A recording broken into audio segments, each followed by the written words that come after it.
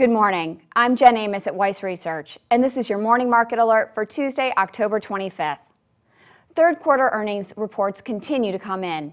U.S. Steel swung to a profit from a year earlier loss on 13% higher sales. The company announced that flat-rolled steel operations were strong despite a less than robust economy in North America. 3M said its profit fell slightly to $1.09 billion, missing expectations. The company also lowered its 2011 sales growth outlook to 3% to 4%, from its earlier estimate of 6% to 7.5%. UBS reported a 39% decline in profit. The investment bank said that clients were reluctant to make new investments amid uncertainty from the European debt crisis.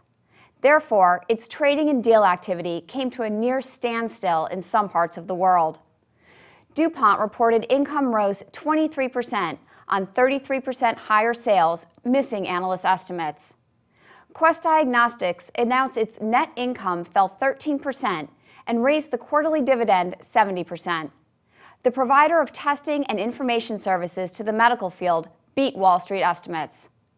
The imaging technology firm Xerox said its income rose 28% on 2.9% higher revenue. BP reported third quarter net income nearly tripled, while revenue shot up 31%.